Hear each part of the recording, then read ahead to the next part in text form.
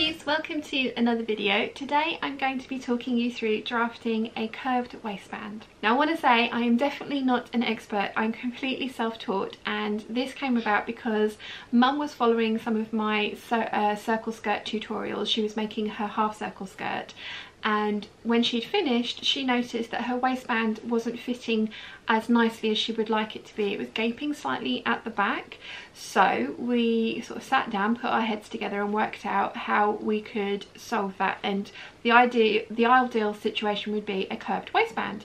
Now up until then I'd been drafting straight waistbands for those skirt tutorials, and it was like, okay, so we'll give this a go. And we measured her natural waist, and then we measured about an inch up from that, because the waistbands that I draft are about 1.5 inches wide, so we measured just over an inch up from her natural waist, and there was about an inch of difference in size.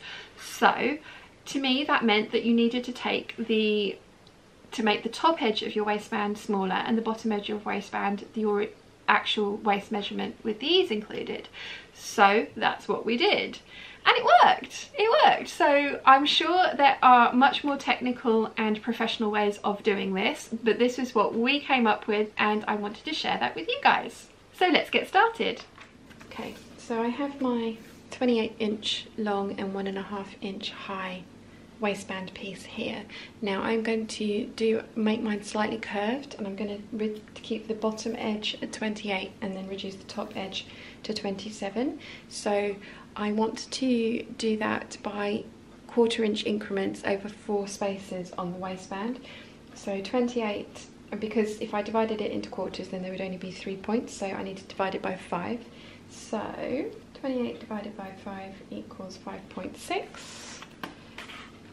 It doesn't need to be totally exact, but this will give you a good starting point. So I've added 4 marks in along the top there, so I am now going to cut my waistband out, and then I'm going to draw a straight line from all of those marks, which will just help me with cutting things out in a minute.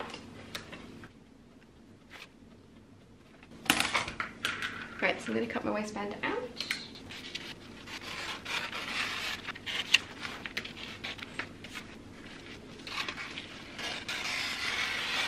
So I've cut my waistband out, and then I have just, there we go, along the, so this is one of the markings I've made, and then I've just made another little mark there, 1/4 inch over, and I've done that on all 4 of the lines that I've drawn.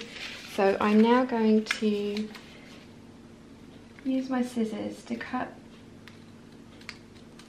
down to the edge of the waistband, but not through the edge of the waistband, so that it,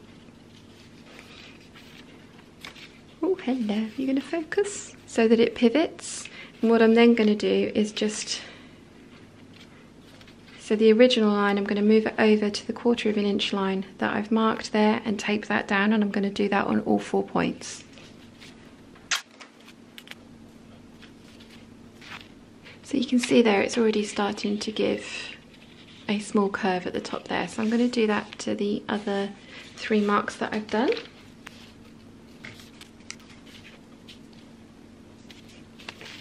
So you can see there, that's the original line, that mark there is the 1/4 inch, brought it over.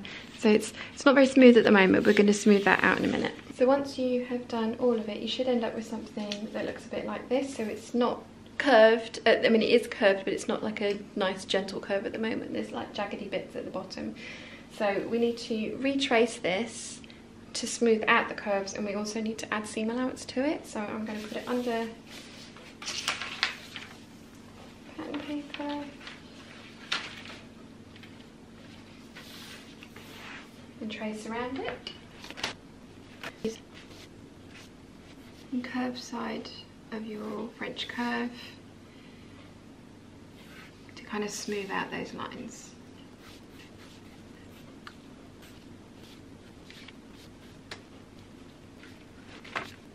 So once you have traced out the original, as you can see I've not been super careful with mine, but now I'm going to add the seam allowance on, so I'm going to be careful with that bit, and then I'll end up with a nice smooth curve all the way around. So we're working with 5/8 of an inch seam allowance on this pattern, so you want to add that to every side of your waistband.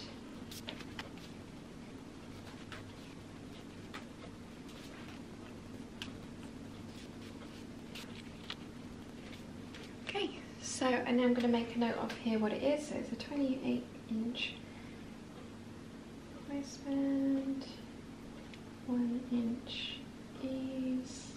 It's for me. Today's date, and then I'm going to cut that out.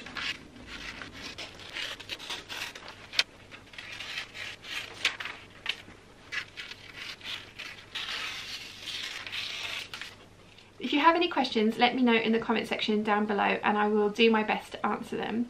Also, let me know if you have another method or if you've seen another method that you prefer or that you think might work better. I would love to see that. So I hope you've enjoyed today's video. If you have, please give it a thumbs up. If you haven't yet, please subscribe and I'll see you again very soon. Bye!